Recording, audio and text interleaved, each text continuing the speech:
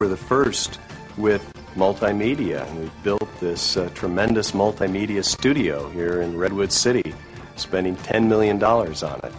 The reason we created the Multimedia Studio here inside Sega was to really create a total environment where all the various disciplines could come together and really work side by side to create the best possible gaming experience.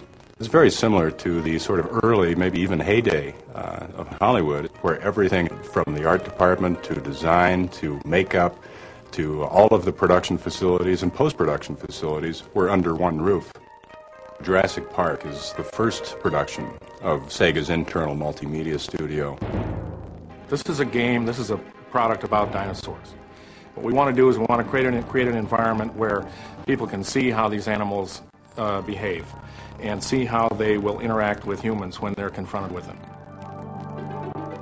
When we're creating a world, we'll start out by just getting our pencils out and start drawing what the designers have set out for us. And as you can see here, I've got the 4 screens just drawn up, and we then scan these with just a conventional scanner onto a Macintosh. So we get our first look at it on the screen in a sort of a pencil form, a pencil rough. We also do animal animations, and we're using SGI machines, and we're using a very sophisticated animation tool, which does a 3D model. Essentially, you're looking at it as a camera would look like at a real space, and you're building objects in that space, and they're real 3D, so you can take a camera and go around it and really see it as a 3D object. We did some study on seeing what animals move like today. For instance, ostriches are sort of distant relatives of dinosaurs, according to the latest theory.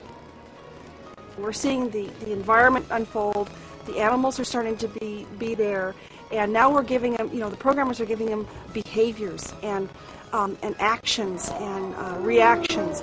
I think that's the fun part. We do have a mechanism in the product to help people understand how the dinosaurs actually do behave. We've used a major paleontologist by the name of Dr. Robert Bacher, who's come in and help us to understand how the dinosaurs move, what kinds of behaviors the dinosaurs would incorporate. And Bacher is really an interesting character, and I think he'll really bring some flavor to the product. Triceratops had very strong legs. It could... No, I don't want to do that. Never mind. What's more important, acceleration or speed? Acceleration. Triceratops had very strong legs. It could accelerate in a charge right away and hit a top speed of 30 miles an hour. It's certainly something new to have live video incorporated in a game where the person is an authority on some object that's in the product.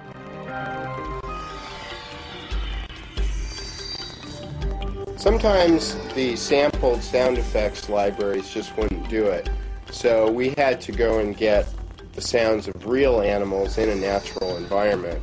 One such place was the Okefenokee Swamp in Georgia, where I got real ambiances and real bird sounds and the sounds of real alligators.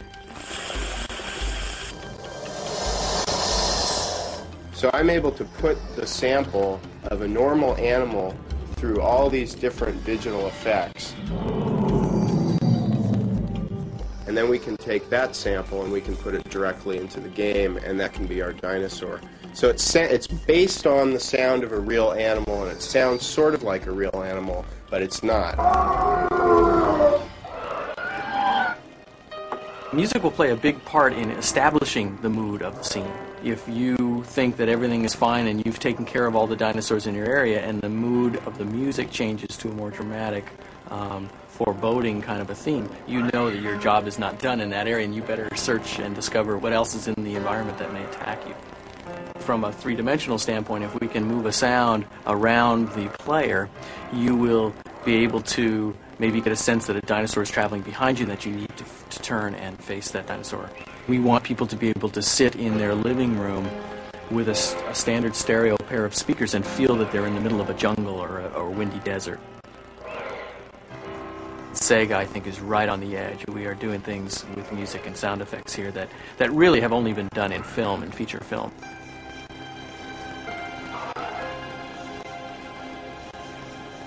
There are so many different opportunities, and we have a good handle with the experience that we've gained from working on Jurassic Park over the past year, to really come up with some innovative ideas for future products. Jurassic Park is just the beginning.